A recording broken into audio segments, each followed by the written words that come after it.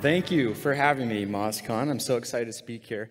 Who here has started their career with the Beginner's Guide to SEO? Yeah, hell yeah. I am so grateful to MozCon. I owe them, not MozCon, but Moz, I owe them so much. I owe them my whole career, like for all the content they've produced. So thank you to Moz and the team and all the hard work that you do. Thank you for putting on this amazing conference. So I want to tell a story, and I'm trying to fit 15 years of building teams and marketing teams and consulting marketing teams into 15 minutes. So let's get started with a story. This story is about you, or likely about you. Now, I've met a lot of you at this conference, and I have to say, chances are, if you're sitting here spending 3 days talking about marketing analytics and SEO and technical stuff, you're probably a marketing badass. Now, you probably didn't start out that way. If you're like most of us, how you describe how you entered into digital marketing, you say, I kind of fell into it. In fact, if you search fell into digital marketing, it appears 51,000 times across the internet. That's how often we fall into this, right? Chances are we probably studied something else in school. But here we find ourselves, badasses of digital marketing. We've tried stuff, we've made mistakes, we've learned, we've tested, and we've grown. So much so, chances are that at some point, your boss will come and say, you know what, you're a fantastic marketer. Now go build a team. And just like you fell into marketing, you've now fallen into marketing leadership, which requires a totally different set of skills. So we start building our team, and our team can be our direct reports, it can be our agency, it can be the consultants, right? And too many times when we move into leadership roles, we start to apply the same skill sets that made us fantastic practitioners. But if we do that long enough, pretty soon we're going to look and realize, oh crap, we've left our team in the dust, right? And that's not fun for them. It's also not fun for us. Why does this happen? So like she said, I work in education a lot, and I learned that only 1/3 of accredited universities offer 2 or more classes in digital marketing. And who knows if they're any good, right? But only 1/3 even offer it. That's right now. And complicating things is marketing is a mix between art and science. As much as we like to pretend that this is a science that we can test and experiment and always get reliable results, that's wrong. This is also an art form, and that makes things really confusing and sometimes really scary. So much so that only 9% of marketers strongly agree that their marketing is even working. Like, don't tell the CEO that. And only half of marketers feel highly proficient in our jobs. Like, that's sad. Like, we don't know what we're doing, half of us, right? That creates a lot of burnout. So I kind of feel for that. That's a hard place to be sometimes. So I've concluded in my time building and coaching teams that the thing teams need more in digital marketing than any other space to build world-class teams is how well we as leaders can develop trust. This is crucial. Trust means, well, let's get into that a little bit. But the reason that's so crucial is, like, think about what's happening outside of this, economically, politically. That's scary, on top of all the stuff we already talked about. And building trust is not saying, I trust you. If you say, I trust you to your team, you just said, good luck. You got this. You're on your own. Do not say, I trust you. So how do we develop trust on a team? We're going to talk about 3 things today. So 1 is focusing only on results. Number 2 is closing feedback loops. And number 3 is removing barriers to risk-taking. So first, focusing only on results. I love this graphic. I've used this a billion times. I talk about this all the time. This was originally made by Rand Fishkin, talking about a conversation between 𝗙𝗲𝗃 and Elon Musk about how people on a team are vectors. And they all point in different directions, and they have different strengths or units of productivity. So the goal as a leader is to align all those vectors between where we are and where we want to go, and deciding what the units of productivity are. How is the team measured, like in terms of productivity? So sometimes as a leader, when we are new, we rely on old units of productivity, old ways of measuring results. Things like, how many hours are you spending? Where are you working?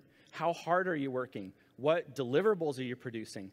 All of those are kind of surface level, not meaningful results. When really what we should be focusing on is, what are the outcomes? What happened because of your work, regardless of how long it took or what deliverables you produced? That's what a real leader should be focused on, especially in marketing. So not hours. It doesn't matter when you work, where you work, how hard you work, or how, like what kind of deliverables you produce. It's what results happen. So let's tell a story about that. 𝗙𝗏𝗀𝐃𝐵INET, they're a client of ours. We love these guys. We've been working for them for years. What they do is their document management system. They take all your paperwork, digitize it, and deal with the automation of it.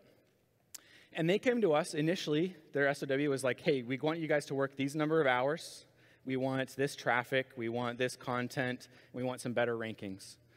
So we said, okay, let's do that. We built a bunch of landing pages, a bunch of content. We built some content that was gated behind landing pages to produce MQLs. We built a complex email marketing funnel to drip and nurture those leads. And it worked, but it was okay.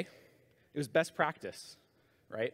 And these days, best practice is synonymous with mediocre or average. So you have to do beyond best practice, right? You have to go beyond that. And so we thought, well, what do they really want? What are the results they really want? And we had a jam session with their CEO, their VP of marketing, their VP of sales. And we said, tell us what's going on in the organization. We learned a couple things. One, they want to increase market share. They had huge competitors coming and trying to eat their lunch. They wanted more revenue, and they had a giant sales team and not enough leads coming in to feed their whole sales team. So their sales team was really agitated. And then they had a board that was putting a lot of pressure on the CEO to see growth. And then finally, their biggest audience or their best audience was accountants, but they weren't really well known among accountants. So we said, okay, how can we help these guys? And we got on the phone with a bunch of accountants, with a bunch of their customers, and we started to learn about them, what makes them tick, and what they deal with day to day. And we learned that they love their job, but they hate dealing with all the paperwork, specifically the stuff that works with paper, like printers, copiers, fax machines. We also learned that there's a lot of huge conferences for accountants that happen all across the United States where they gather together. So we said, let's build the world's first mobile rage cage and put it in these conferences, and let's fill it with printers and fax machines and copiers, and then give them a bat and let them go nuts. This is SEO. This is content marketing. This is ads, but it's doing it in a weird way. So they came in, they signed their waiver, they got into our HubSpot where we could then nurture them later. We suited them up. By the way, this is Matt. This is our content marketer, the guy in the blue shirt. He's producing content. He's just not doing it with a keyboard. And then we also stuck a camera inside the room where we recorded them, and we said, hey, we're going to email you your video later. Whoever's video gets the most votes wins $1,000. So it turned them all into evangelists for our campaign, getting all their accountant friends to come and vote for their video. And they went crazy. It was awesome. They loved it. And it taught them that 𝗙𝗏𝗀𝗃𝐵INET, our marketing gets you this much. Just imagine how much our product gets you. It got so much attention that we earned a bunch of press because of this. We earned a bunch of links organically. The news came out and covered it. And in case you're interested, we recycled everything so it was environmentally friendly. So did we get the surface results? Yes, we did. But we didn't do it in the normal way. We did it in a different way that helped get the true desired outcome, which is increasing their market share. We improved their revenue 85%, and their investors were super stoked. And in my opinion, the best thing that this did was it taught accountants that 𝗙𝗏𝗀𝗃𝐵INET is we get you. Okay, so once we get our team to focus on the true results, the true desired outcomes, the next step is to close feedback loops. Let's imagine that we're on a hike. I love hiking. We're on a hike up in the mountains, and we come across this pristine lake. It's glass, not a single ripple, the whole thing. And oh, by the way, my son is there. This is my son, Pierce, my oldest. He turns 7 in 2 days, so happy birthday to him. Now, he's also pretty rambunctious. So if you know 7-year-olds, what is that 7-year-old going to do when they come upon a lake that is clear as glass and not a single wave? What are they going to do? Jump in it, throw it? Yeah. Well, my son will find the nearest rock, and he's going to throw that in. Okay? Now, if you know my son, what is the next thing he's going to do after throwing a small rock in? Yes. He's going to think about it and, This is not posed, by the way. He's just like this mischievous. He found a big rock, and he throws the big rock in. Small rock, small splash. Big rock, big splash. He's acting, and he's analyzing, changing how he acts and analyzing the outcome. This is a feedback loop. It's crucial to how we grow as people. It's built into us. No one was paying him to throw rocks in the lake. He wanted to do it. So feedback loops show us traction, and that provides motivation to keep going. When we don't feel like we have traction, that causes burnout. Burnout has less to do with the amount of work that we're doing and more to do with the amount of traction we feel we have in our lives. So think about that. So think about on your team, are there situations where someone doesn't have traction because they have a broken feedback loop? Why does this happen? On marketing teams, it's so complex. We have lots of people from different backgrounds. We've got your ads people, we got social, we got content, CRO. And then we have the designers sitting over here, bonjour. And they're all asking for different things from different people. I need these ads, I need this copy, I need this article, I need these changes made, right? And they start to develop blinders. And those blinders eventually over time produce silos to the point where everyone is acting independently on the same account, same campaign, but they're acting as individuals. And worse, they're even analyzing as individuals. Sometimes the content marketers are just looking at traffic and time on page and conversions. PPC's looking at ROAS, SEOs, sometimes just looking at rankings and conversions. And then designers, poor designers, they're like, man, I hope somebody liked that ad, right? I hope it worked, you know? They just kind of designed something, then went off into the ether, and they never heard about it again. And where you don't have that feedback and that analysis, that creates stagnation, low performance, and burnout. Where you have that analysis, and you have more of it, that's more growth, more motivation, more autonomy, which is what we need if we're going to create a stellar marketing team. So how do we close feedback loops? Number one, you have to identify all the contributors.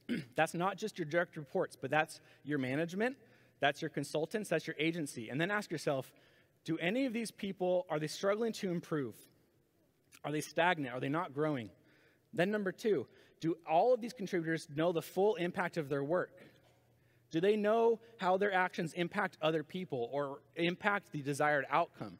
And if not, is it because they don't have access to the data? Do they not know why?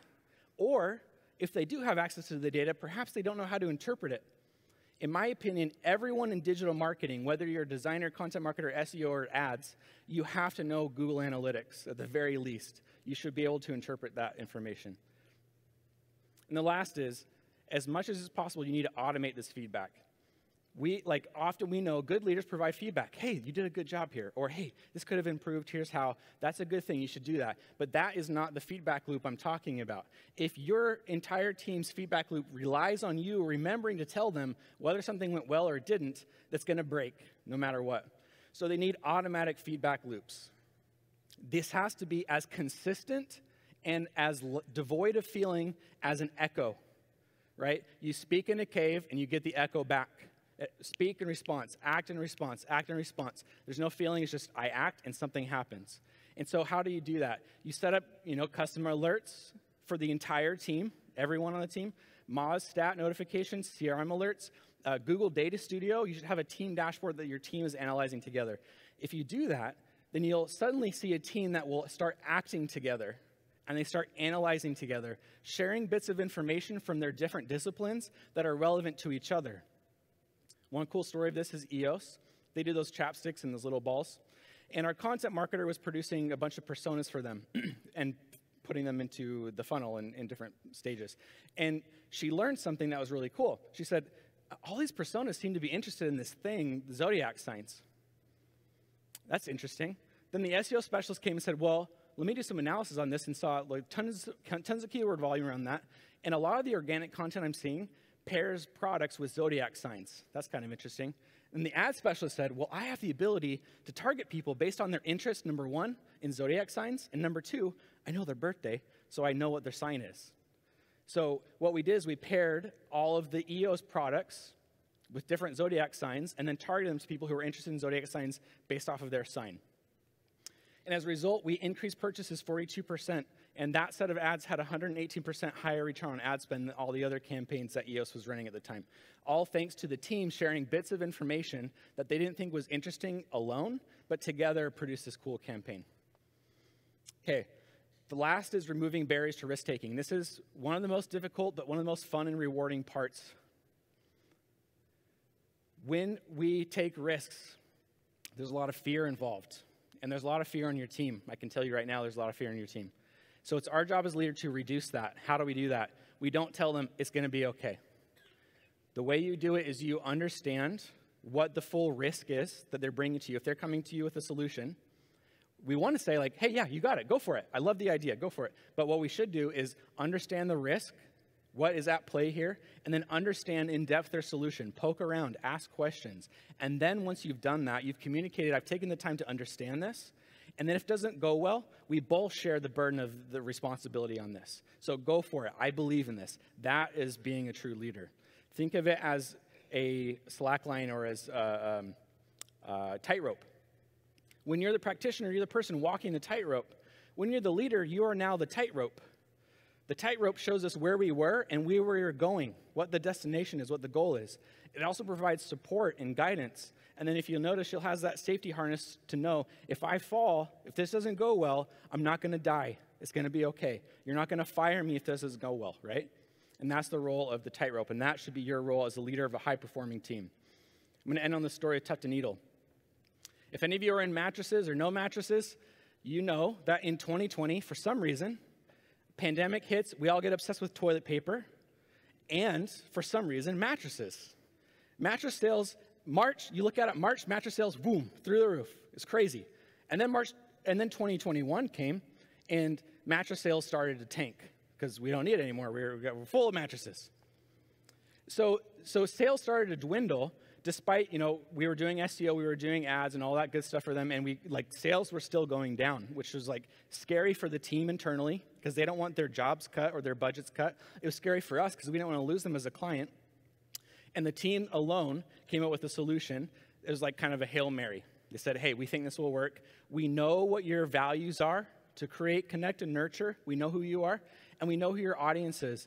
They target a lot of new parents because that's a time typically when you're buying a new mattress and they need a lot of rest. So what we pitched to them was doing an internship where the parents could apply to intern, test out a new mattress, and it was like a job. So we created a job landing page where they could apply.